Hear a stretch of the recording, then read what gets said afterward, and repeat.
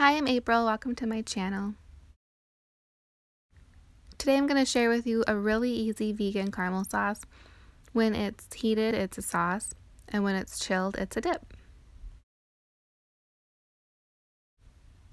All you'll need is a half a cup of almond butter,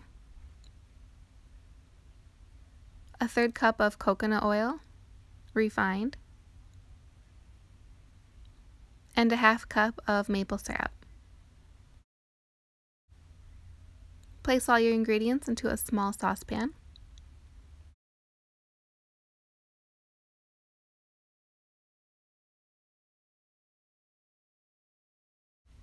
Heat it on medium-low, stirring occasionally.